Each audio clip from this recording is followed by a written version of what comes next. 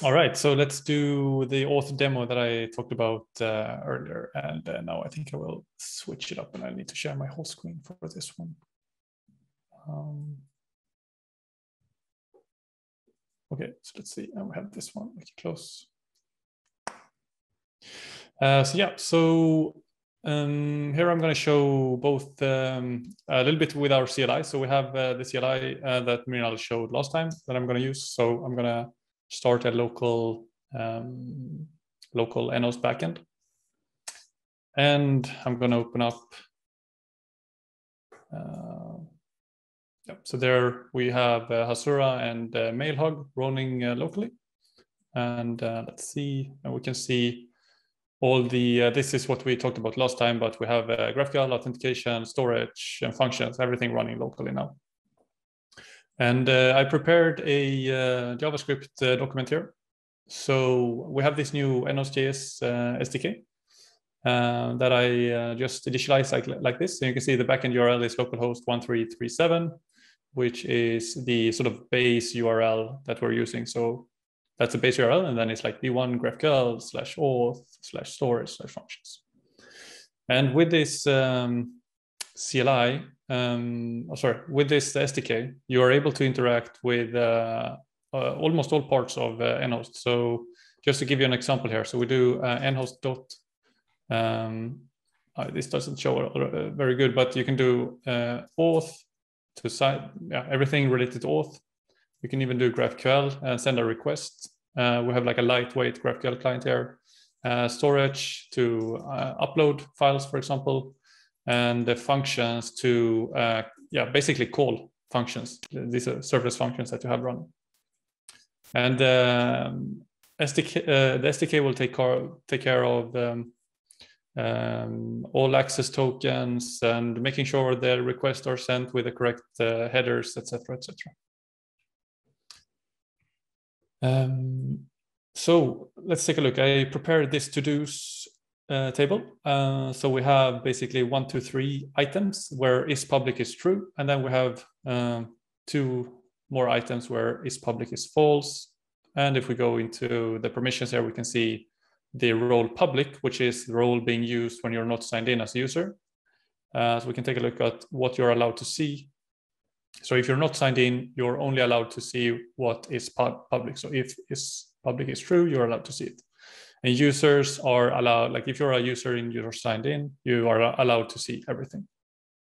So if we just go here and start by just doing a request, GraphQL request with a simple GraphQL query to get all the to-dos, we can see how that works. So you see, we get the 3 to-dos, we get just the public ones. Now let's comment out this, and let's take a look at sign up here. So this is very similar to how it currently works. So you can sign up with email and password.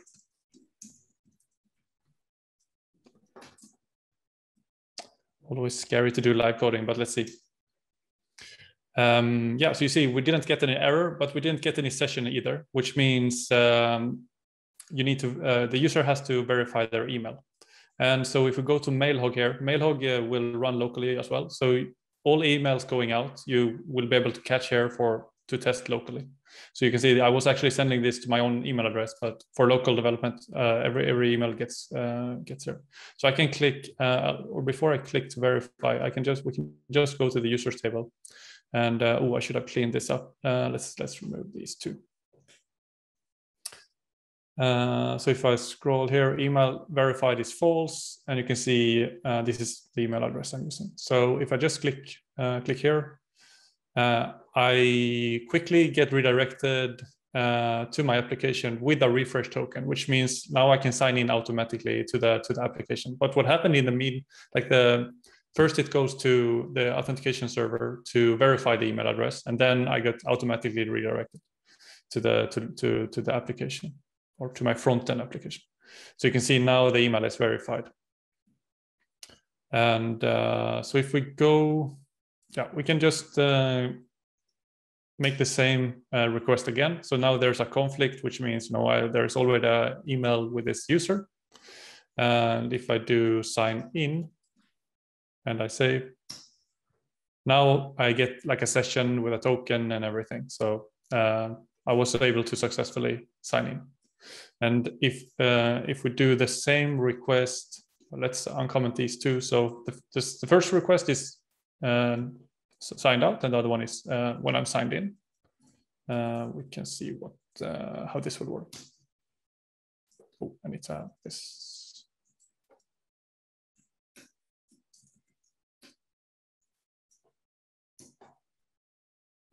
Okay, so when I'm signed out, I get just the to-dos where is public is true. So I only get 3 of those. Then I sign in and I make the same request. And now I can see all the to-dos. So, that's how it works. So you saw that when I signed in, the tokens were stored locally, or the SDK took care of it. And when I sent a new GraphQL request, the correct headers were set. Okay, so let's. That was email and password. Now let's try only email, and this is called passwordless email or magic link. So this is how it would work to sign in users without a password, basically. So again, error. There is no error, and I don't get a session because I need to. I probably got an email here. So secure sign-in link. And I click the link, and I'm automatically logged into my front-end application. So I don't have a front-end application running, but you can see localhost 3000, and I have a refresh token, so I can. So I will get automatically signed in here if I had a front-end application.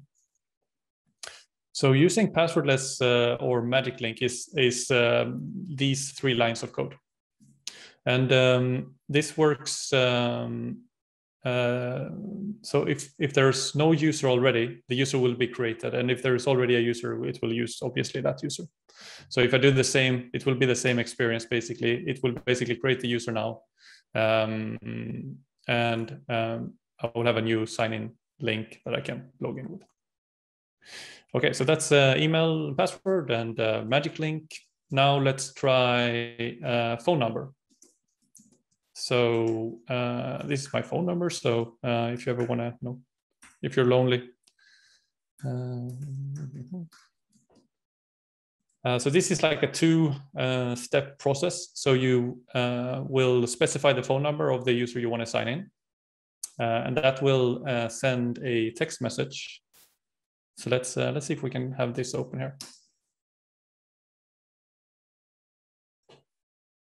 All right, so I got the code here. So, and this is what we call a one-time password that we would use. So, and now I can just add the one-time password, the OTP here.